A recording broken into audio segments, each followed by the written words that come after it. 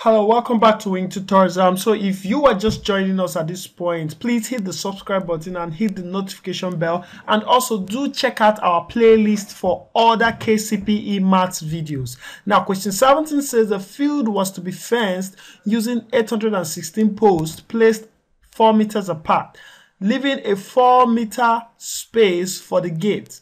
If 3 strands of wire were to be used, what would be the total length of wire required? Now, the first thing you need to know is that the fence is using about 816 posts placed 4 meters apart. So the first thing I'm going to do is multiply 816 times 4. So that is going to give me 816 times 4. 4 times 6 is going to give us 24.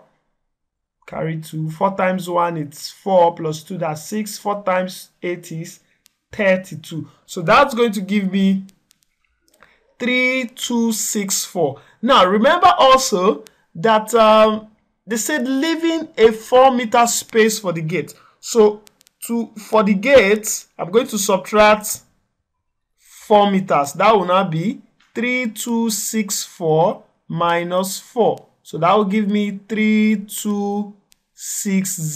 So it says if 3 strands of wire were to be used, what would be the total length of wire required? So for the fact that we're using 3 strands of wire, we'll now say for 3 strands, so we'll now do 3260 multiplied by 3. So when you multiply 3260 by 3, you're going to get 3 times 6 is 18, carry 1. 3 times 2 is 6, plus 1, 7, and 3 times 3, it's going to give us 9. So my final answer is going to be 9780.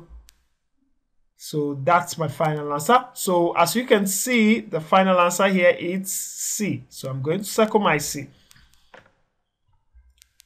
Now question 18 says in the figure below, line SR is parallel to line TU, while line ST is parallel to line UV. Line OS is equal to OT and angle RST is 42 degrees. What is the size of angle TOV? Okay, so we are looking for that angle TOV. Now the first thing you need to see is RST is 42 degrees, which is equal to STU. The reason for this is because they are alternate angles. So they are alternate angles. You can see that the line here, SR, is parallel to UT. So this angle, this place is going to be 42 degrees. Now, it said OS is equal to OT. That means this place is equal to this. That means SOT is isosceles, I hope I got my spelling correct, isosceles triangle. Now, and you know that since it's an isosceles triangle, angle STO will be equal to angle TSO, which is equal to what? 42 degrees. That means this angle here is going to be 42 degrees. Okay, after establishing that, for them to find angle SOT, this is triangle SOT, sorry, angle SOT, which is this angle here. So since we already know the two bases, we'll do 180 minus, you subtract 42 plus 42. Why are we doing this? You remember that the sum angles in a triangle will give us what? 180. So that means 42 plus 42 plus angle SOT is supposed to give us 180. So when we subtract 42 plus 42 from 180, we get angle SOT. Now 42 plus 42 is going to give us this is 84. So 180 subtract 84 is going to give us this is 10 minus 4, that's 6. Then 17 minus 8 is going to give us 17 minus 8 will give us 9. So I think that's 96 degrees. So that means angle SOT is equal to 96 degrees.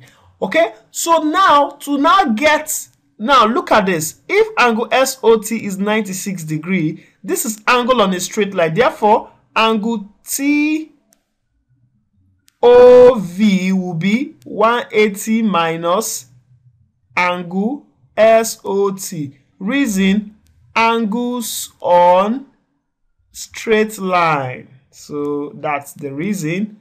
So angles on a straight line, which will be 180 minus 96.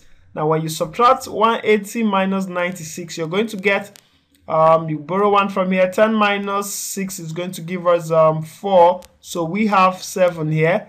17 minus 9, it's going to give us, that will be 8. So our final answer, that's going to be 84 degrees. So let's check our option to see if the answer is oh wow. So the correct answer here is going to be B. So you need to know all the angle rules for you to be able to solve this kind of question. Now question 19 says a sales lady earns a basic monthly salary of 15,000 shillings. So her salary, it's 15,000 shillings. Now it says she also get a commission of 2% on the value of goods sold above 250,000 shillings. Now commission is an extra benefit you get when you do some extra work in the company. So if she sells something extra which is over 250,000, she gets 2% of whatever she sells. Now it says in a certain month she sold 10 television sets. Okay, so I think we have 10 TVs at 26,000. Remember that will give us what? 260,000. When you multiply 10 TV times 26,000. Okay, so the next one we see here is 5 refrigerator at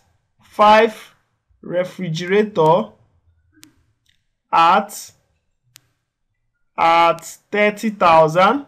So 5 times 30,000, that will give us 150,000. Okay, so the next one we see here is 10 microwave at 16,000 each. So this will be 160,000. Okay, then the next one we see it's one cooker, and the one cooker was at 84,000, and another one cooker again, and that was for 52,000. Okay, so what we will do is let's sum this up, now get what she sold extra. So this is going to be 0, this will be 0, this will be 0. So we have 0, 0, 0. 4 plus 2 is going to give us 6. So we have 6 plus 5, 11. 11 plus 6 is going to give us 17. 17 plus 8 will give us 25. And 25 plus 5 will give us 30. So this will be 0. Carry 3. So this will be 3 plus 2, 5. 5 plus 1, 6. 6 plus 1, 7. So this was her total sales extra. Remember, they said she was being paid 2% on goods over 250,000. So since 706,000 is greater than 250,000, we'll do 2 over 100 times 706,000. So double 0, we cancel double 0. So we have 2 times 706. So that will be 706,000 times 2.